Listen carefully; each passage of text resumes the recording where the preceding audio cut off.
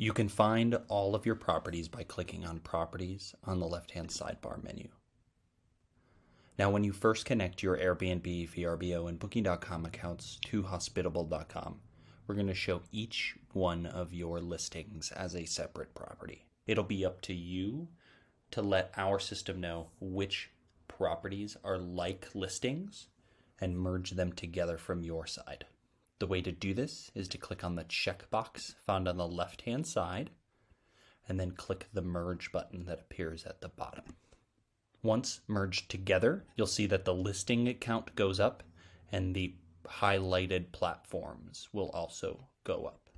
If you click on any single one of your properties, you'll be taken to the property details page. You'll land on the merge and match page, and on this page you can add any additional listings that are already associated with your account. This is also where you'll see the sync feature.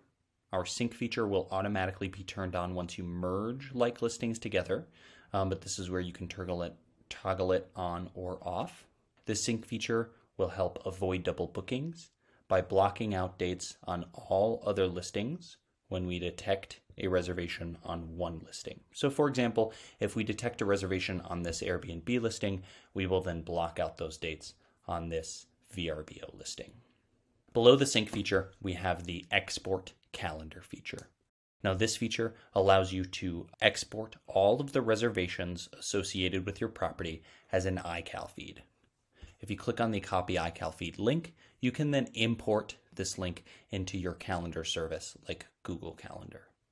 Finally, on this page, you can mute this property and all listings associated with it, which will hide it from all the features that Hospitable.com has. Below the merge and match page, we have the details page. Now, this is where you can add any tags to this property you'd like. This is where you can see the photos that are associated with your Airbnb listing. Below that, this is where we allow you to edit the details associated with your Airbnb listing. You can see this with the edit buttons on the right-hand side here. Moving on, we have the calendar and markups. Now, when you click on the calendar, you'll be taken directly to the single property calendar page. I'll go over this in details in the calendar section.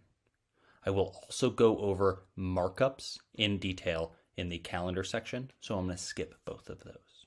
Below here, we have guest experience, operation, and custom codes.